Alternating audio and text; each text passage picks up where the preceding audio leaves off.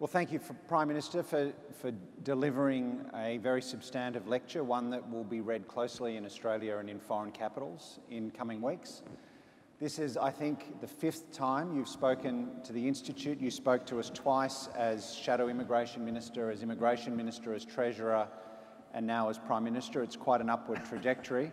I think the timing this time has been particularly clever on our part. And let me go to the United States if I can. Sure. You're just back from a successful... Are we going to do this on the phone or? It's not too soon. Perhaps. Some congressmen think it is too soon, but PM, you're back from a successful US visit. You had the first state visit, the first state dinner with the President since Mr. Howard and George W. Bush. You're one of very few Democratic leaders who has struck up a really warm relationship with the President. What's your secret? Know who you are, know what you're about, listen, and take everybody, at their word. I mean, you're not naive about these things, but people are people. It doesn't matter whether they're presidents or kings or queens or whatever role they happen to be in.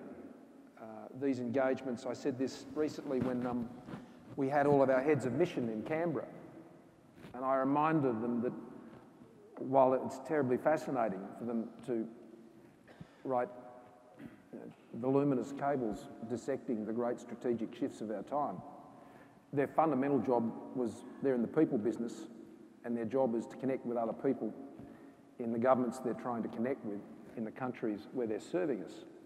And my job's not much different to that. We get tremendous support from the institutions, and I know there are many of our senior leaders in our public service here tonight, and I thank them for the great job they do. But it is about making those connections and being as upfront as you can be, not giving people surprises, and listening carefully. And how do you find President Trump as an interlocutor? What's he like to negotiate with? What's he like to talk to? He's pretty straight up. Frank and I were chatting before. When I first met Frank, I was in the property industry, so I suppose that gave me a good insight.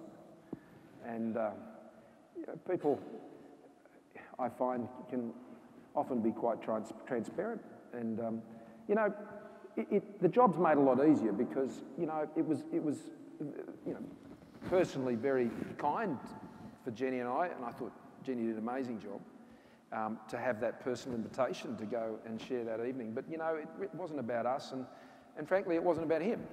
And Melania did an amazing job. The attention to detail that she put into that night expressed a lot about the respect they had.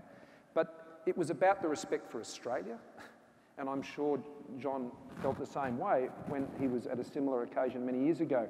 The respect between Australia and the United States is deep. It's forged in the most extreme of circumstances. And when I was meeting with investors in New York on the Friday,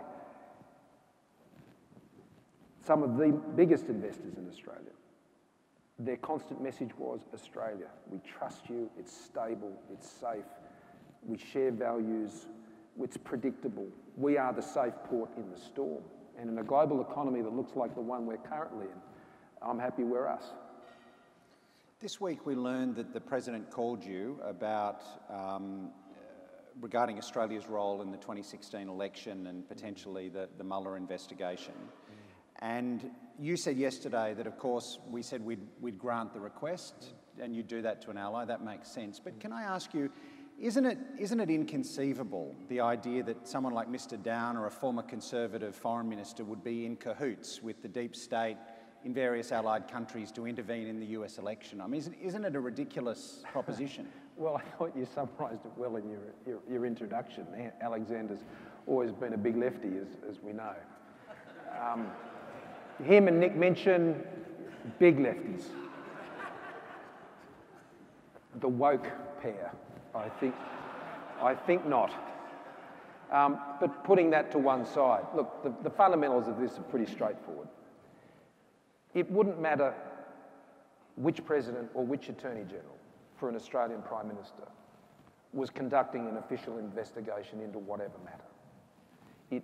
it would be extraordinary of any Prime Minister in those circumstances to deny what was a very straightforward request, and frankly one that had already been communicated by our ambassador that we were happy to cooperate with, because A, we're not a party to the investigation, B, we're not the subject of the investigation, and C, we haven't got any issues. So if this assists that issue to come to some sort of close, which is a matter for US domestic politics, well, fine. Our simple granting of a very reasonable request to our most deeply entrusted and respected ally is, I think, a fairly unremarkable event. All right, let me ask you about China, if I can. China is now a huge media story in Australia. Every day there are front page stories about China, whether it's Hong Kong or Xinjiang or political donations or cyber hacks or foreign investment or the detention of Australian citizens or the trade war. It's just relentless. So can I ask you, how does a democracy like Australia, how do we manage a relationship with a nation like China that is so different from us, that is run by a Leninist political party? In our national interests, full stop. That's how you do it. And you need to know what they are and how they're impacted. I think one of the ways we are, I contend, successfully managing this relationship is just being incredibly consistent. We know where our lines are. We know where our benefits are. We know where they're shared. We know where we disagree.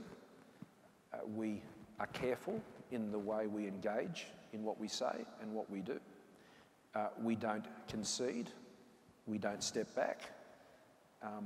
And, you know, in any relationship, stability is incredibly important. We're not a variable in this relationship. And we're not a variable because our government has a very clear understanding of what our national interest is and who we are and what we hope to achieve and the stability we seek to foster in the region. Stable region, everybody wins. I don't think a Prime Minister's been to China since, what, about 2016? It's been a while. I was last there as Treasurer in 2017. Do you hope you'll be going to Beijing soon? Well, I'd be happy to go. But, you know, I'm not waiting by the phone. And nor should Australian Prime Minister be. If they would like to invite us to come to China, we'd be happy to go. And I'm pleased by, you know, in the last month we've had 2 meetings between our foreign ministers. Our trade ministers have been meeting. I spoke to the ambassador just the other day. So I think we should be careful about over-interpreting some of those events.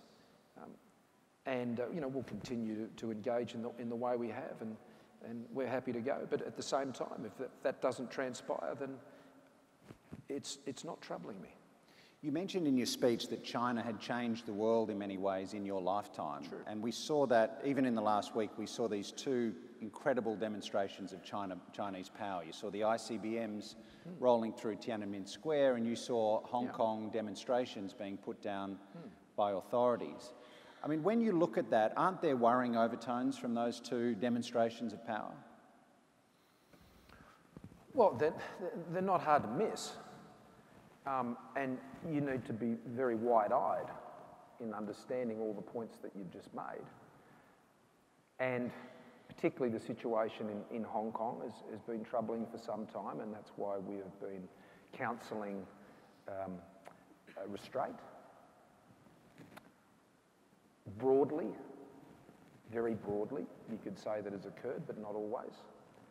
And we would hope that constraint and restraint, I should say, restraint would prevail. But the fact that China has become such a strong economic and military power, I'm constantly surprised at the surprise about this. I mean, what was the point? Everybody said we should, and this happened a generation ago and more, let's engage with China. Let's bring them into the global community. Let's end the exile. What, did we think we were doing that for them to stay exactly where they were? That their economic development would not lead to some of these other things and change the power balance in our region? I mean, whoever wrote that paper that said it wasn't going to end up like that. I hope it's not still working for the Australian government. Well, they didn't work for the Lowy Institute. I I mean, this is what I find surprising. This is the inevitable result of the path that we deliberately got on. And so I think it's important in responding to it is not to get too emotional or outraged that this has occurred, but simply to practically understand it as a natural consequence of where the world and the global economy has got to. See, when you look at it like that and go, well, okay, so the trade rules have to be adjusted to respect that. And the balance and cooperation of nations that sit within the Indo-Pacific, well, that'll change a bit. But if you look at this as some great ideological struggle between two worldviews, well, that can take you to a very dangerous end. And I don't subscribe to that analysis. I don't think it's in Australia's interests. Finally, let me bring you closer to home. Let me ask you about the Pacific. You've been quite unusual, actually, for a Prime Minister in making the Pacific your signature foreign policy sort of region early on. I think, for example, today you announced you'd be going back to Fiji next week, which I think is the third or fourth time in a year that an Australian PM has stopped in Fiji. Why do you feel so strongly about the Pacific? Oh, there are many reasons, and personally, I have a deep connection with the Pacific, and from when I was a very young boy. But that's really not the point. The point is that our Pacific family and their success, their independence, their sovereignty, their resilience is important to Australia because it creates a stable arc around our domain. The Pacific is not our domain, it's their domain. But our domain, our waters, our territories. And this is the same reason why I think one of Australia's greatest achievements was the Ramsay Initiative, which former Prime Minister Howard should be absolutely proud of. And you know that when I was in the Solomons recently, and I was standing at the parade ground of the Royal Constabulary, this is a Royal Constabulary that Australians trained, built. And at the very moment when their nation was facing its greatest test since the events that led to Ramsay, an election held, an uprising and a revolt that sought to overturn an elected government. The one thing standing between democracy and stability prevailing in the Solomon Islands and those rioting on the streets was the Royal Constabulary that was trained by Australians. And they stood up. They're national heroes, and they should be. But Australia should feel very, very proud. And everyone who's served, whether in a police uniform, a DFAT uniform, a military uniform, whatever they did, they should feel very proud of that precise moment, because history often comes down to those moments. And that was 16 years in the making. An arc of stability, of resilience, of independence, of sovereignty in the Pacific is very important to Australia. We saw what happens many, many years ago when the Pacific falls and when the Pacific is the target of aggressors. It's very important that we maintain those bonds. And the stronger they are, the better Australia is and the greater our national interests are served. The underlying part to it, though, frankly, is we are family. That relationship goes beyond, I think, any other. It is a deep family relationship, and that's how also it's seen. Families also argue, and there was a lot of noise. Sure, yeah, they do. There were a few family arguments at the Pacific Islands Forum in Tuvalu and criticism of Australia. Yep. Is there any sense that our climate policies are a drag on our influence in the Pacific? Well, one of the things I was pleased about at the Pacific Islands Forum is it was a long night, but it also gave me the opportunity, with all the other leaders, to take them through what we'd actually been doing, which they were not aware of. And the Prime Minister of Samoa in particular said, look, could you actually put that down on one sheet of paper for me? I've never heard that before. They have responded to many things that they understood to have been what Australia's position was and actions was, but was surprised to learn of the detailed information I was able to provide to them. And, but that said, I understand the deep passion and feelings that they have on that particular issue. And that's why I was at pains to stress to them how seriously we take it and what we do. Whether that will ever completely satisfy some, I think is an open question.